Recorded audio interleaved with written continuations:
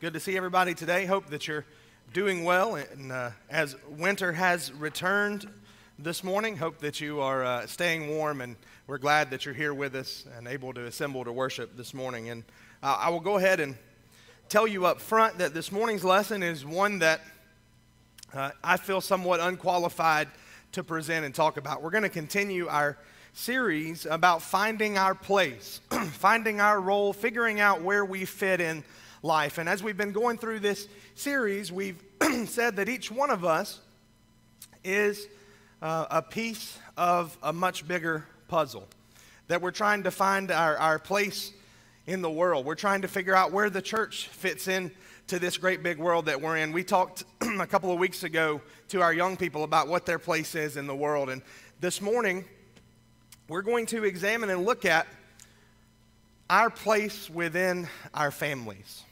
And as we go through this discussion, I hope that we'll glean something from what we talk about.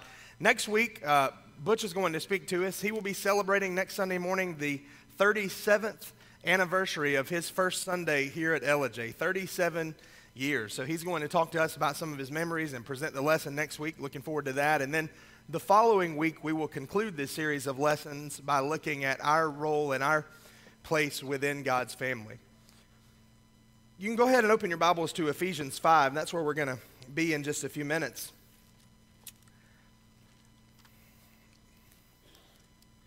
The family. I guess at the outset of this lesson, we need to establish a few things about the family because there's a lot of confusion right now in the world. For the first time in a long time, the dynamics of families in this country are flipped upside down. That things in the way that we've always understood them are just different. And the things that we've always understood as accepted norms are no longer taken that way. Things are just very hard and tough for the family right now. I could go down this long list of statistics about children being raised in various difficult situations and same-sex marriage and how that is changing the way that families work and function. We could go down this long list, but you already know those things. What we have to realize is that the family, as much as the world would like to take credit for it, is something that God has ordained since the beginning of time. So when we look at how do I figure out my family? How do I figure out my place? How do I work on the dynamics? How do I make my home a good place? We can't turn to the advice of a group of people who didn't create the family. We need to look to God's word to figure out how we live and how to act. And I want to establish this at the outset of this lesson too. We see when we talk about family this image of the perfect family. Ward and June Cleaver from Leave It to Beaver, the perfect husband and wife who never say a crossword to each other and everything's perfect all the time. And yeah, the Beaver was a little bit, mischievous or rambunctious, but he and Wally were two great kids and everything was wonderful. I want us to understand this perfect family that we see in pictures, this perfect family that we see on television, that does not exist. That is a figment of our imagination, a figment of the way that we glorify things, and things that we see on TV are figments of some producer somewhere that created something for us to understand. If you're sitting here this morning and you look around and you say, that family, they've just really got it together, I can assure you that family has their own struggles as well. All of us have difficulties. And this morning you may be sitting there and you say, well, I've been through this, or my family's been through this, or I'm in this situation.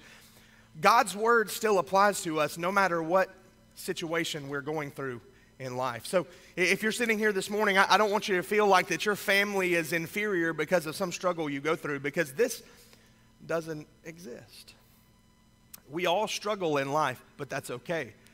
But we need to be looking to God's word to figure out how to make our family be what God would want it to be. And we're going to do that just for a little while this morning. So I guess the question is, we want to ask first, why is there so much dysfunction within families? We hear all the time about struggles within families.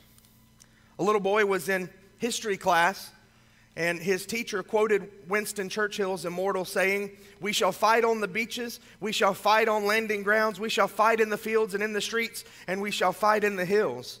And the little boy said, "How did Winston Churchill know about my family vacations?"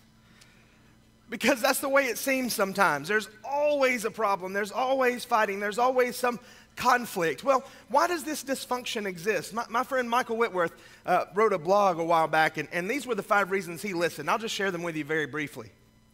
The first one, and we've talked about this before, unhealthy expectations. Unhealthy expectations. We have these in all of our relationships, don't we? If you're a spouse, you have a certain expectation of your spouse. The way that they should live, the way that they should act, the things that they should do, the things that they should say. Parents have them of their children. The way your child should act at school, the way they should perform in athletics, the way they should behave. Parents have these expectations, or children have these expectations of their parents. What their parents should provide, how they should treat them, what mom should make for dinner, what dad should cook on the grill. We have these expectations as well. But from time to time we build these and we make them unhealthy. Romans chapter 12 verse 3 says, "For by the grace given to me, I say to everyone among you not to think of himself more highly than he ought to think, but to think with sober judgment, each according to the measure of faith God has assigned." So, number one, I need to communicate my expectations if I have them. And number two, I don't need to bind my expectations on somebody else, because that's unfair to do. So, number one, unhealthy expectations of each other. Number two, selfishness. It's a big one. Spencer read from Philippians 2. I won't read that verse again, but selfishness. The reason we have some of these problems in our families is because we're selfish and we look at our own needs ahead of those that live with us. Thirdly, poor priorities. Joshua 24:15, that very famous verse says, "Choose this day whom you will serve. As for me and my house, we will serve the Lord." Sometimes we have our priorities completely out of whack. We focus on our jobs or our hobbies or whatever it might be instead of our families. Number 4, a lack of communication. James chapter 1:19, "Let every person be quick to hear, slow to speak, and slow to anger." We've talked about before that communication is not just words. In fact, a very small percentage of communication is actual verbal language. Most of communication is other things, body language and the way that we deal with each other. So lack of communication. We might be married to someone, yet we're like ships passing in the night. Maybe the relationship is more like roommates than husband and wife. Lack of communication. And fifthly,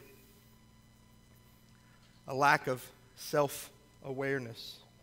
A lack of self-awareness. We just don't understand what we're doing and how we're living. 2 Corinthians 13:5 says, "Examine yourselves to see whether you are in the faith." Test yourselves.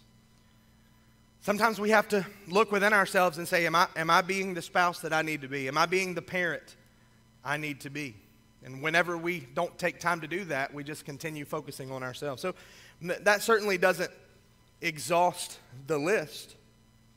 But these are some of the reasons that we have family dysfunction. We have these dysfunctional situations in our lives. So we can be frustrated about it, or we can say, all right, what does the Bible say about fixing it?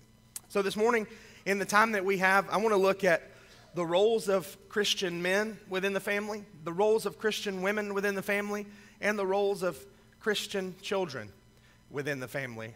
And let me say again, I don't feel completely qualified to talk about some of these things, but we're going to look at what God's Word says and see how we can better improve those dynamics. Number one, the role of Christian men.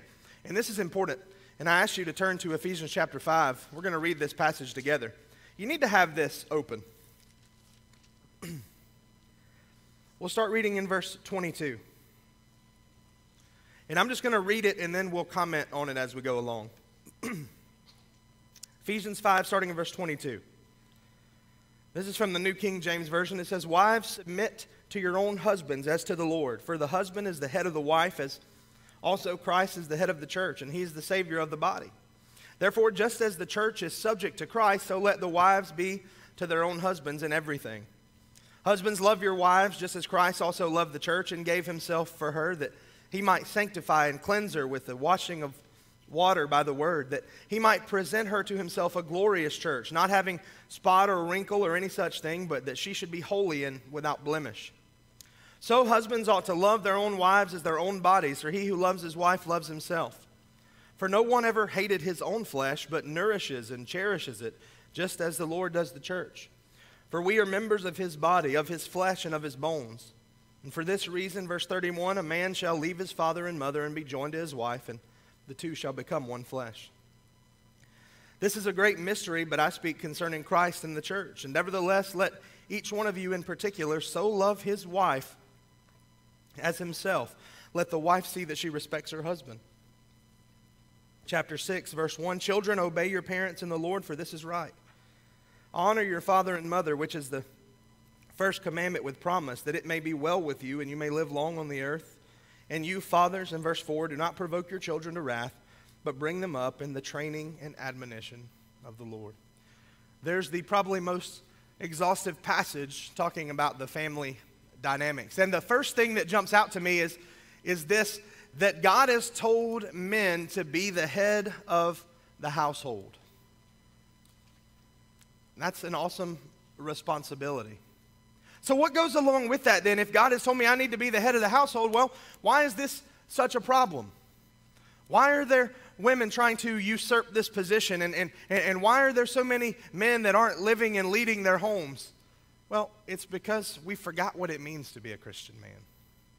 In our Thursday morning devotionals, we're studying this book called Sons of Dust.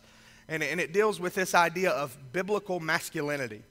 And it's pretty interesting to see what it talks about, because it talks about, yes, that Christian men are supposed to be meek.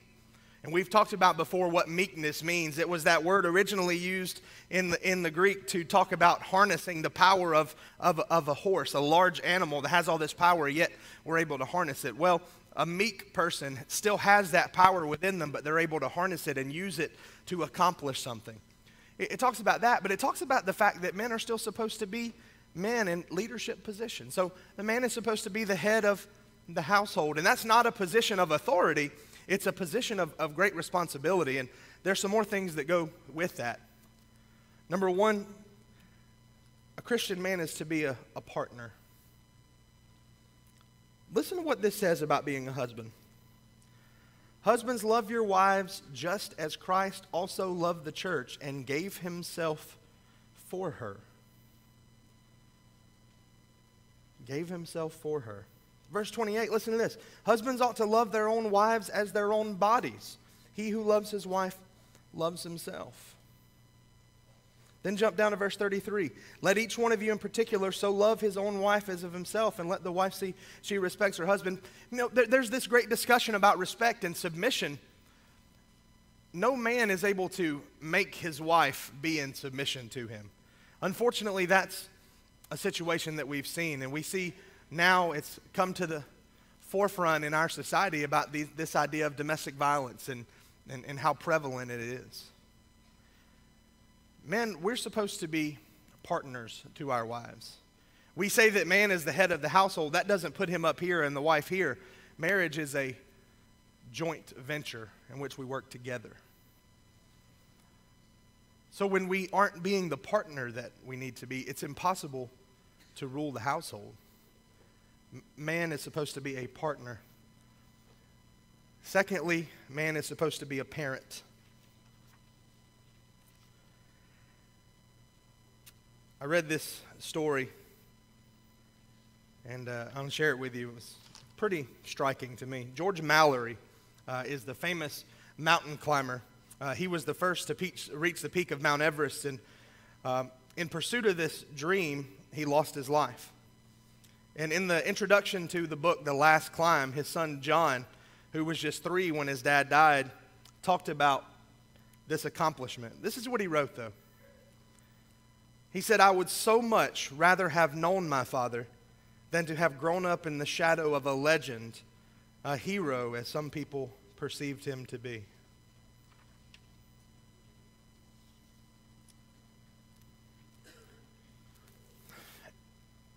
as men, a lot of times we worry about our legacy and our career and how we're going to be remembered and how much money we can make and how well known we'll be and what people will say about us. And this man says, when I was a little boy, my dad was a hero to the world, but I would much rather have had him around as a father. I've said this before, and I don't mean it to be bleak or morbid, but no matter how important you are, when you leave this world, the world will forget you.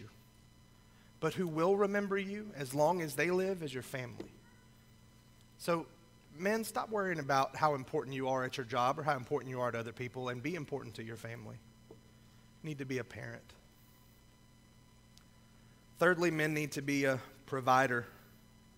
A provider.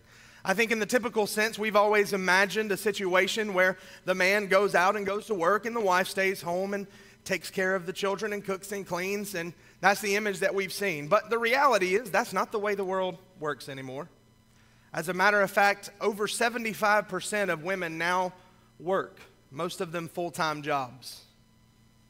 So when we say that it's for man to be a provider, it's not necessarily being the sole breadwinner for the family, but there is this instruction for man to provide for his family in all the ways possible, to be a provider.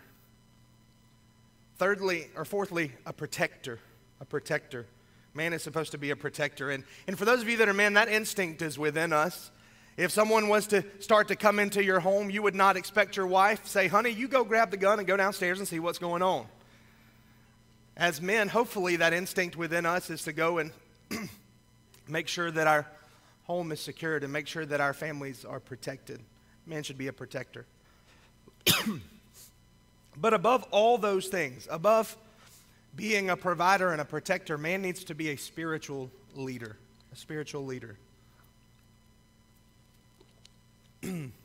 I think in this projection of what we think the family's supposed to be like, men in our country and in our society have said, well, the woman takes care of the home. She can also provide the spiritual instruction. Increasingly, men are not involved in churches and are leaving the spiritual instruction in their lives to their wives. And that's very problematic. Men are supposed to be, first off, leading by example and providing spiritual instruction to their families. Man needs to be a spiritual leader. We could go down a great deal of things that fall into that category, but that's a good start for our purposes this morning. So what about women, the role of Christian women? You know, this topic has come to the forefront in our culture this week. Last weekend, there was a tremendous set of marches all over the country that talked about women's rights. These marches talking about the women's right.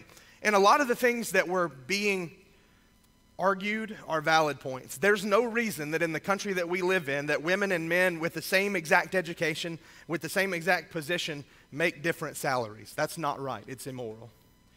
It's also not fair that women from minorities, or women that are minorities, make much less than white women. Those things are not right. Those things should be dealt with and they should be handled. But this idea that women are being treated as inferiors, particularly in Christian circles, is laughable. If you went back and looked at the position of women as related to men in antiquity, it would blow your mind. The way that women were treated and the way they were disrespected in Greek culture and Roman culture and particularly in Jewish culture. Go and look at the way that women are treated in Islamic culture. And yet when you open up God's Word in the Bible, you see stories about women like Deborah and Naomi and Ruth. You look in the New Testament and you see women like Phoebe, who's called a servant. You see women like Lydia, who was responsible for the first conversions on a continent. You see Aquila and Priscilla, husband and wife, a missionary team.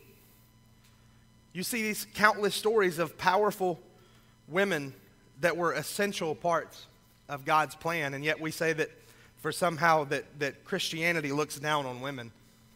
It couldn't be farther from the truth. So what about the role of Christian women?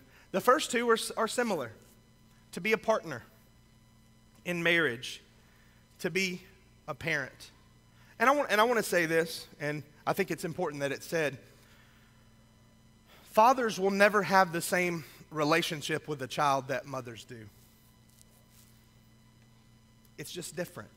It's not the same because of the relationship between mother and child. And I'm not saying that fathers can't raise children and that single fathers have no shot. There are a lot of wonderful children, I'm sure, that were raised by single fathers, but that relationship is special and it needs to be taken very seriously. So a woman needs to be a good spouse and a good parent, just like a man needs to be a good spouse and a good parent. Thirdly, though, I think this is important, that women need to be nurturers. And we talk about the way that men and women work together, and we could go down and look at how the brain works differently for a man and woman, and all the different hormones that are produced, and all the physical and chemical differences. We could look at that, but I think we understand that women are nurturers. I read an article the other day that said that there was a hospital that was going to open its first intensive care unit for men suffering with colds. Because when a man is sick, he is the biggest baby that's ever walked the face of the earth. And when a woman is sick, she gets up and goes to work every morning and takes care of the family and cooks and continues to do what she does even when she doesn't feel well. When a child gets up in the middle of the night because they've had a bad dream or they don't feel well or they've wet the bed, they don't come run and say, "Dad." They say, "Mommy, mommy."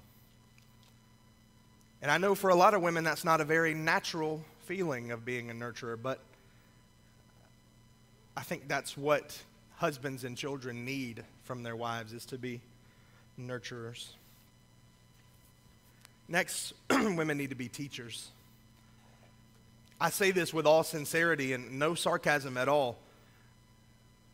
I'm so glad that I was not born a woman, because women have much harder lives than men, and a lot more responsibility and a lot more obligation to a lot more people. Teaching is one of those obligations. The Bible tells women to very importantly teach the younger women how to be mothers and how to be wives and how to raise their families. Women have to be teachers. And then finally, women have to be virtuous. And I always wondered what that meant, because I heard Proverbs 31 quoted over and over again. Proverbs 31, who can find a virtuous woman? So I said, well, what is a virtuous woman? And I went and examined the text. And here's my conclusion about what the virtuous woman is. A virtuous woman is a woman that can do anything. The virtuous woman in Proverbs chapter 31 took care of her family. She was loved and respected and adored by her husband. She was respected in the community. She was able to go out and make business deals. She had a job. She made a profit. She was a woman that could do and was willing to do anything. And listen, I know that nobody's perfect, but the virtuous woman that God says we need to be is the one who's willing and capable of doing almost anything. So when we sit here and say that the husband is the head of the household, it's not that somehow man is more important than woman in the home, or that man is ahead of woman. It's that God has put us in positions where there are these two equal parts, but one person has to be the head, and that one person has to be the one that leads. And that one person, the man, when he stands before God, will be accountable for the way that his family turned out. But women have these very important roles as well. Once again, not an exhaustive list, but a start for our purposes this morning. The role of Christian children. Number one, and we read this in Ephesians chapter 6, is to be obedient. Children, obey your parents in the Lord, for this is right. So children shouldn't just be obedient to their parents because they, I hope y'all are listening to this, put food on your table and make sure that you have a roof over your head and take you to school every day and buy what you need and give you spending money and all the things that they do for you. That it shouldn't just be that. That children should be obedient to their parents because it's the right thing to do according to God. Being obedient. Secondly, children need to be a helper. Need to be a helper. Think about if you're a young person this morning and there's some sitting over here and scattered throughout. What do you do when you get home from school every day? Or what do you do when you come in from an activity? Do you just go straight to your room and flop on the bed or turn on the TV or play on the smartphone or turn on the Xbox? What do you do? It's been said that there's nothing more useless than a set of parents who put together a chart of chores. I remember my mom doing that when I was a kid over and over again. You're going to be responsible for the trash, or you're going to vacuum, and then within a couple of days, mom is back to doing everything. Be a helper in your life. Thirdly, honor your parents and your family. Sometimes parents have unhealthy expectations of their children. But our children should never dishonor their parents by the way that they act. It's not what Christian children do. And then finally, Christian children need to mature. They need to grow up. They need to grow into who God would have them to be. What you can't have happen is this, that you've very famously seen from Dr. Phil this week, where children are disrespectful to their parents and embarrass their families. Y'all are welcome.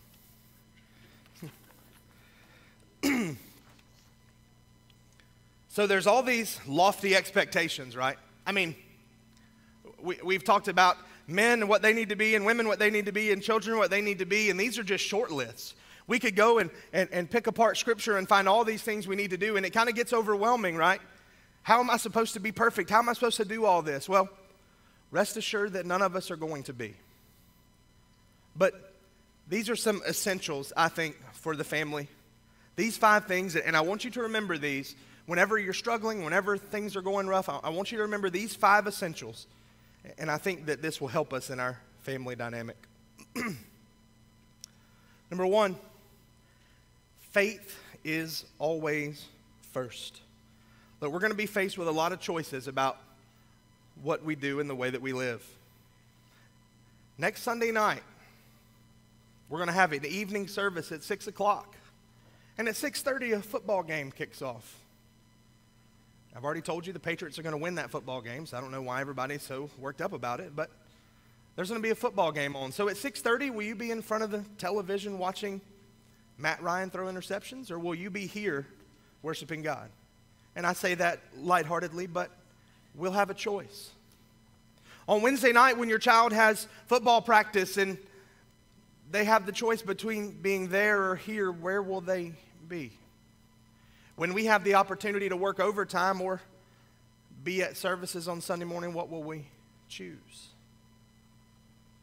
When we're tired and we just want to stay at home on the couch, what will we choose? When there's an opportunity to go out of town on vacation or go to a Lads to Leaders convention or a youth workshop, or what will we choose? Faith is always first to the Christian family. And I want to add this caveat to that.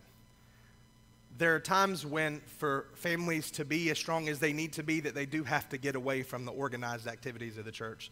There are times where you need to go on vacation with your family. But in those situations, there needs to be that spiritual time. There needs to be family devotionals and family prayer time. And when the family's on vacation, it needs to worship somewhere. That faith, even in those times away from organized activities, that faith is still always first. That our faith is not a Sunday, Wednesday, convenient faith. It needs to always be first in our lives. Secondly, please remember this. We have to take advantage of good times. The difficulties in life are coming. There's going to be strains on marriages, strains on families. There's going to be health trouble. There's going to be financial difficulty. Those things are coming. So when you're sitting around and you realize one Saturday afternoon as you look around at your family that things are going really well, please take advantage of those moments. Don't bicker over silly things. Don't argue about things that are of no significance. When things are going well, when your health is there and you have food in the refrigerator and life is going well, please take advantage of those times. And along those same lines, have perspective in the hard times. You're probably sitting here this morning, and every person here is going through something. Maybe you're struggling with self-esteem, or you're worried about a diagnosis that you got from your doctor. You've got a surgery upcoming. All of us are struggling with something. We need perspective. Number one, remember that there's somebody maybe sitting very close to you that's going through something way worse, and that you really are blessed. But remember as well that the hope that we have as Christians is that no matter what happens in our lives, everything will be okay. We have to maintain perspective in hard times. Fourthly, we need to find joy in little moments. Find joy in little moments. When you're sitting in your house and you look at your little child playing with the family dog, just sit and think how awesome that is. When you come home and you see your wife and she's sitting there and she's preparing dinner, even though she's been at work all day, realize how lucky you are. When you're sitting watching TV and your husband comes and lays his head down in your lap because he just wants to be close to you, take advantage of those. Celebrate those. Find joy in the little moments in life. I think that we increasingly want more and more and more. We think that our happiness has to be defined by the size of our home, or what kind of car we're driving, or where we're going on vacation, or whatever it might be. That's not what life is about.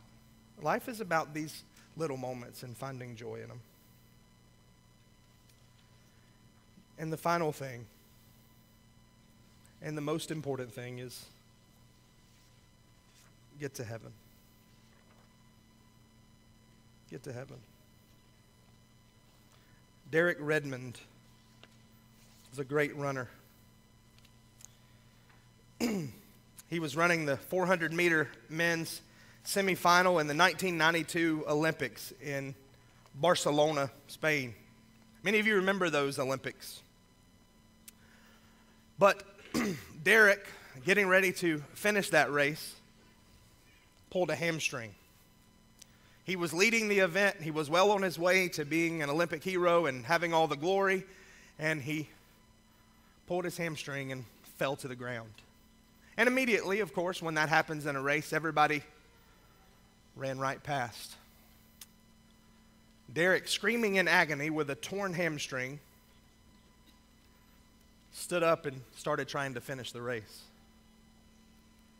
His father was in the stands, and this is, at the Olympics, so there's security everywhere, and immediately his father made his way down to the track. And there's all these doctors and trainers telling him, you need to stop, and he just told him to get away. He wanted to finish the race, and his father got down to the track and grabbed him. And he originally yanked away from his dad, thinking it was somebody else trying to tell him to stop. And his dad looked at him and said, "Son, we'll finish this race together." So he and his father, arm in arm, didn't run, didn't trot, but really drugged themselves to the end of this track. And his father stepped away and he crossed the finish line by himself.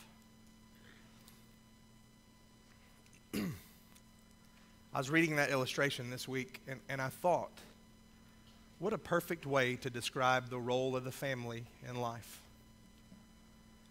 That sometimes we're not able to make it on our own, but with the love of our families, if we're all filling our role, if we're all playing our part and we're all our piece in the puzzle, maybe together, arm in arm, we can finish the race and be with God forever. I know that in your lives you think as a parent or as a child or as a spouse, there's all these roles you have to play. But the most important role you can ever play in your family is being the spiritual leader that helps your family get to heaven. So this morning, I don't know what you're struggling with. I hope that you don't beat yourself up. When we go through lessons like this and say, my family's been through this, or I've been through this, or I've been through a divorce, or my children are unfaithful, or whatever it is that we beat ourselves up and we say, I can't. That's not what these lessons are here to do. These lessons are here to make sure that today we're on the right track to being faithful to God and having ourselves be who He wants us to be. If you're living in sin this morning and you want to make something right, come forward and confess that, and we'll pray with you and pray for you. If you are just weak and need some prayers, come forward and let us pray with you. Most of all this morning, if you're not a Christian, baptistry is prepared. If you're ready to confess that Jesus Christ is the Son of God, you can have your sins washed away. Whatever your need may be, come as we stand and as